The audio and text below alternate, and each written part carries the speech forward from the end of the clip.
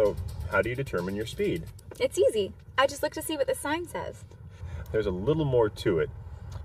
Posted speeds are maximum limits based on ideal conditions, good visibility, dry pavement. To paraphrase the California law, look at what's around you and use your common sense. Slow down in bad weather, in heavy traffic, or when there's a hazard up ahead. It's also dangerous to drive much slower than the flow of traffic. You should stay close to the speed limit if conditions are good. If you need to drive slower, make sure you're in the right lane so others can pass. Sometimes it's hard to find a sign to know how fast to go. True. Some areas don't have signs because they have a legally mandated speed limit.